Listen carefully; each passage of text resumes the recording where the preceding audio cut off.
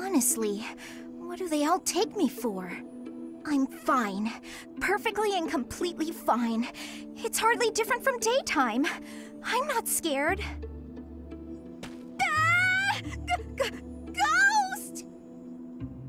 Hang on. Professor? Is that you?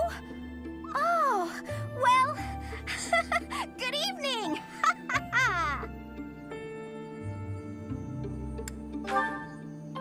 Oh, I left something in the dining hall, so I'm on my way to fetch it. But you don't need to come with me or anything like that. I'm fine on my own, really.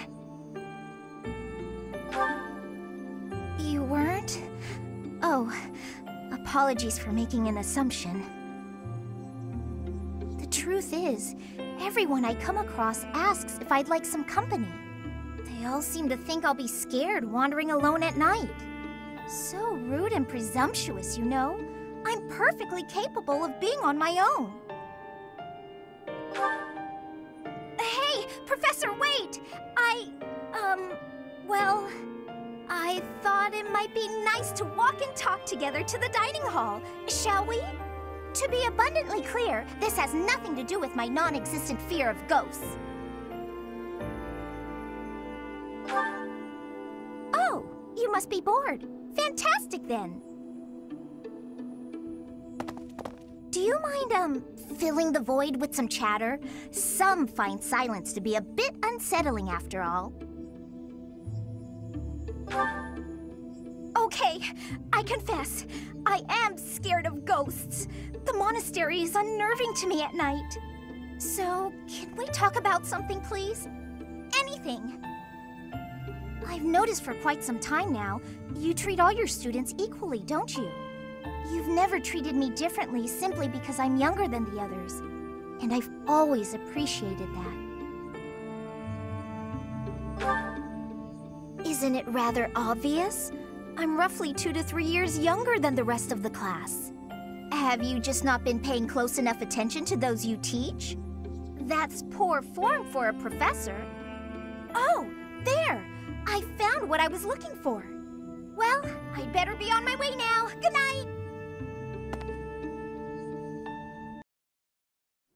Professor, thank you for helping me with my training. I'd love to do this again if possible. Your advice is always so useful. Everyone thinks you're a wonderful teacher. You account for people's weaknesses while capitalizing on their strengths.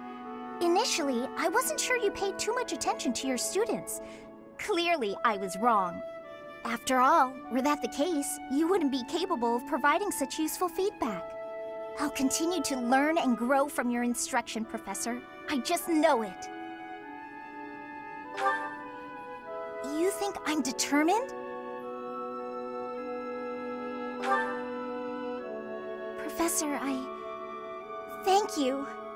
You're the only one who's ever praised me like that. I mean, people are always telling me I've got a knack for magic. If you can call the power of my crests a knack, they aren't wrong per se. Though bearing 2 crests isn't a gift I ever asked for. Anyhow, I've made a point to work harder than most and not rely too heavily on the power they bestow. So I find it frustrating that the only praise I seem to receive is directly related to that power.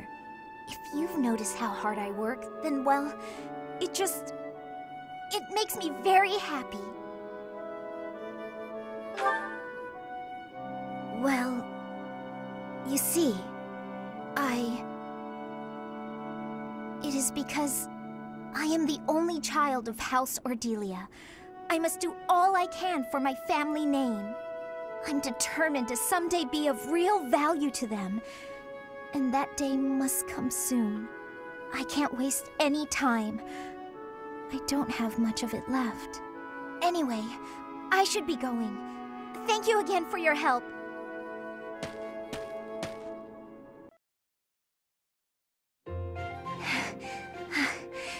Thank you for helping me with my training again today, Professor.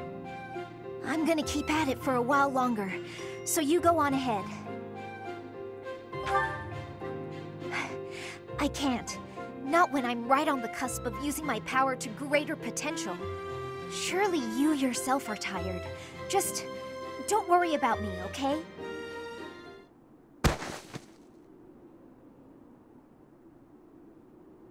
I'm sorry, Professor. It was careless of me to continue, despite how fatigued I clearly was. I probably should have listened to you. Now I've made a mess of things. I can't help but feel the need to rush in all things constantly. You get that way when you realize you haven't got much time. I believe I've mentioned that House Ordelia was, at one time, being controlled by people from the Empire. During that time, strange people, mages perhaps, came and performed rituals on all the youth within my family. With the Empire monitoring our every move, my parents could do nothing but watch in horror as all of this unfolded. One after another, the children died, until the only one left was me. You know, my hair wasn't always this color. During their experiments, they'd been doing things with my blood. One morning, I awoke like this, a shock of white hair, all trace of pigment gone. Upon seeing me, the mages were delighted. They realized that their experiments had finally succeeded. Sure enough, they ran a test and saw that two crests coexisted within me. Losing pigment from my hair wasn't the only loss. The mages informed me that my lifespan was now greatly shortened. 5 more years at most, perhaps less.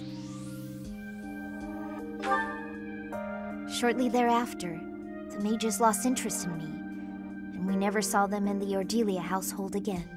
Since all that, our family has been in decline. It's challenging now even to govern our territory.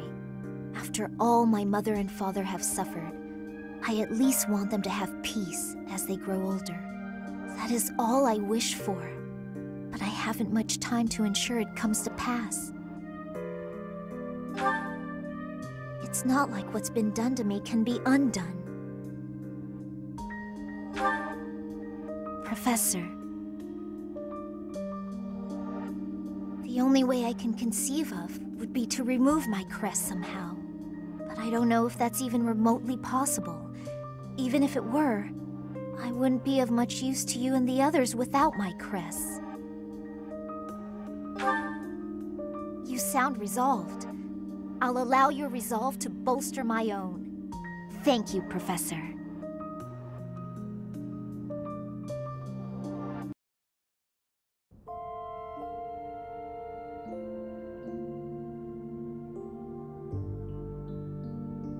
Professor,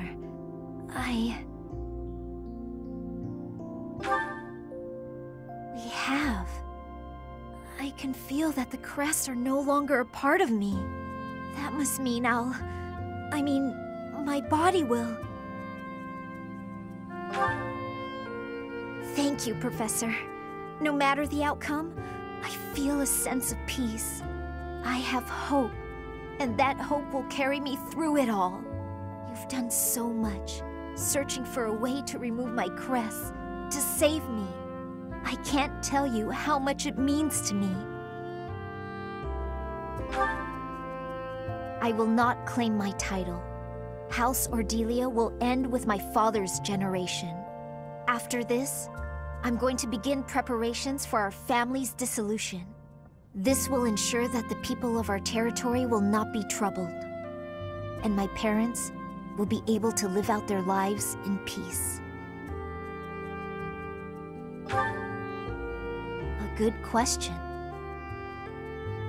I hadn't considered it, but assuming I have life left in me, would it be all right if I came back here to stay by your side?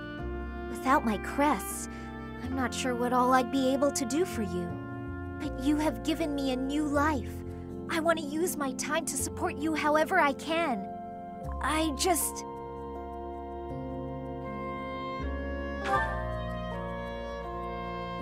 Oh, is this...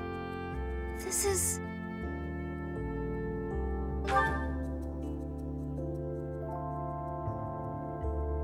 What I said earlier about not caring what the outcome of all this is, I take it back. For the longest time, I didn't think I'd be around to be a part of the future you and everyone were creating, that I had no place in it. But now, I cannot fight it any longer. I do care, and I do not wish to give up on chasing that future. I do not wish to die.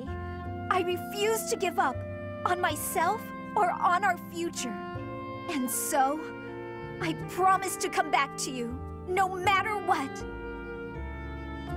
Once I'm back...